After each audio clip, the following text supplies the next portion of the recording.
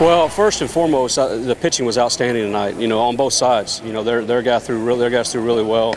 I thought a critical point in the game is they had bases loaded, one out, and only got one run out of it. And then we were able to just keep them to one the rest of the game. And the bullpen was magnificent. Longbill was outstanding again this week. You know, and of course the last inning. You know, the thing I'm proud of about the last inning is, you know, they kicked a couple of balls, but you can force teams to do that by running hard down the line. And that's, you know, we were down and out. We hadn't scored the entire game. We really hadn't had any good at-bats. But for guys to be putting balls in play and running down the line as hard as they can to force the action, you know, that's what ended up winning the game. I mean, it's exciting. I mean, anytime you're playing for a trophy, it's important. And, you know, you can try to downplay, you know, the Silver Glove, but it's important to our players, it's important to our fans, and to get it in back-to-back years is a great accomplishment for the kids. We had a lot of fans here.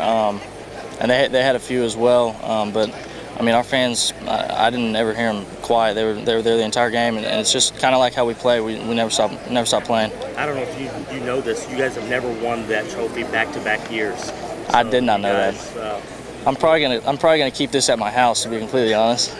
Until they fight you for it. Probably till they ask me for it back. Yeah.